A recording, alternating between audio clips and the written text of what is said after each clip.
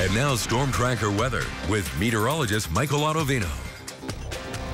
It's another snowy morning across eastern Idaho. There is a winter weather advisory in effect until 11 o'clock this morning. This includes the shaded areas in white. It does not include Pocatello. It includes Rockland, Holbrook, Malad City. So if you are traveling south for this morning, definitely be aware of that. You'll encounter some bands of even light to moderate snow. Anywhere between about 2 to 4 inches of total snowfall is likely. And again, that advisory expires at 11 o'clock this morning. Winter storm watch has been issued. This includes Sun Valley, also includes Stanley, Ketchum, and includes the Upper Snake Highlands up by Island Park, Victor, even across down south by Emigration Pass. Anywhere from about 6 to 10 inches of snow is possible, and this winter storm watch begins tonight and does continue through Friday morning. Radar is indicating light snow moving into the Snake River Plain for this morning. Seeing the light snow really coming in from the south, even across Idaho Falls this morning, Pocatello, Malad City. So if you are traveling south or even west towards the Interstate 86, be aware of that for this morning. Even into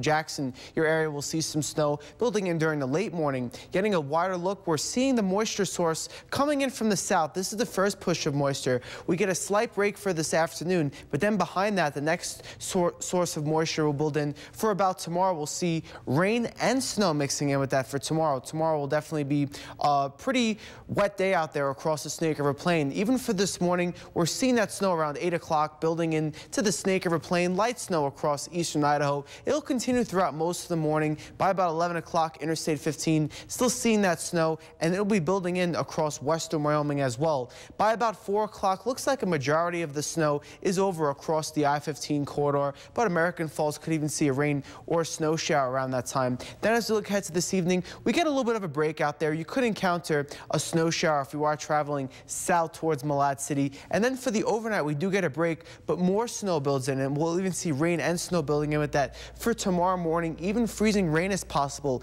Icy road waves will be possible tomorrow morning. Definitely tomorrow morning we'll need plenty of extra travel time for your commute. And that rain and snow will continue throughout the day. It will actually could be heavy at times, even across the mountains, seeing all snow for tomorrow, and even across western Wyoming. That'll be the story for tomorrow. Looks like it will taper off later on tomorrow afternoon across the Snake River Plain. Those temperatures right now on the warmer side, being that we're seeing snow out there, we're in the 20s for most locations. And as we move throughout the day out there, temperatures generally going to rise into the mid-30s across the lower Snake River Plain. It'll be 34 degrees today in Blackfoot, 36 degrees in Pocatello, 33 degrees in Idaho Falls, with the snow generally tapering off for most locations during the early afternoon. And then for this evening, we get a slight break, but then after midnight, rain and snow will build in to most locations for the Snake River Plain, with low temperatures in the 20s and the 30s for some. 7-day forecast brought to you by your Southeast Idaho Chevy dealers leaves us with rain and snow likely for tomorrow. It'll also be pretty breezy out there with a high temperature of 41 degrees.